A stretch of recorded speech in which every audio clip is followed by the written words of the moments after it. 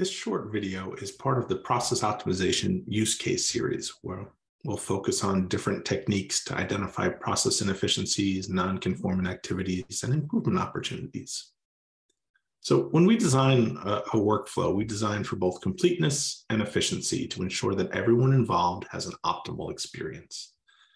As part of the design of a workflow, we will often build in the ability to reassign work to the appropriate team to ensure that the task gets completed successfully. Even if reassignments are part of the design of the process, they tend to be time-consuming and have an impact on overall productivity. So anything we can do to reduce the number of reassignments or how efficiently they are handled is a plus. Like with most things, the first step in making improvements is understanding what is actually happening. So many of us have probably been asked in the past to answer the question of who's holding on to the tickets the longest. In fact, I've been asked so many times, I've given it a name. I like to call it the finger pointing report, or if you're more of a glass half full person, it's the opportunity to improve report. Or another question we're often asked is, where are my incidents or cases ping-ponging back and forth between teams? Process optimization, or ServiceNow's in-platform process mining solution, can be used to help us get a better understanding of how often certain reassignments are happening, which handoffs are taking longer than others, and where do we have these dreaded ping-pong situations.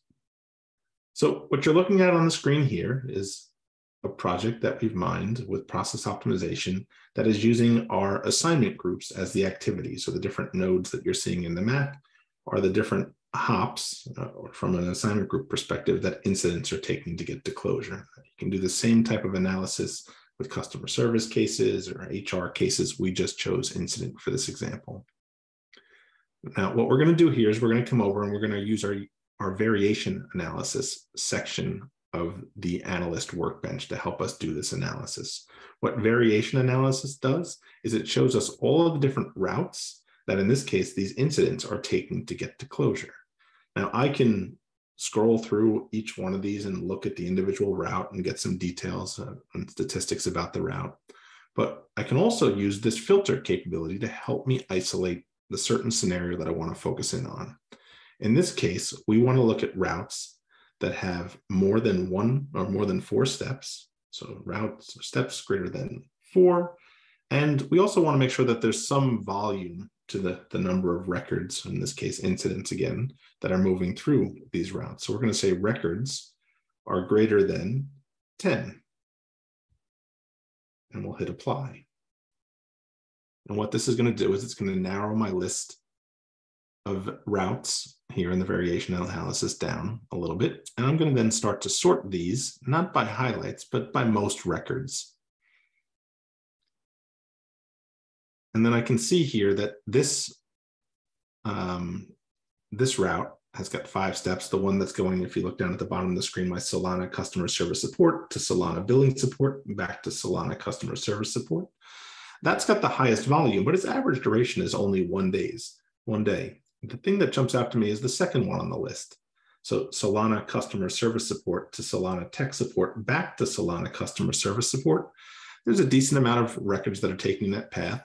But on average, they're taking 1 month to complete. And that's a problem for sure. Let's focus in on these. So what I can do is I can click on this, say show route, and that's going to isolate it to just the records that took this path. And we can see here that the records came in, it took them 13 minutes to be assigned to that Solana customer support team.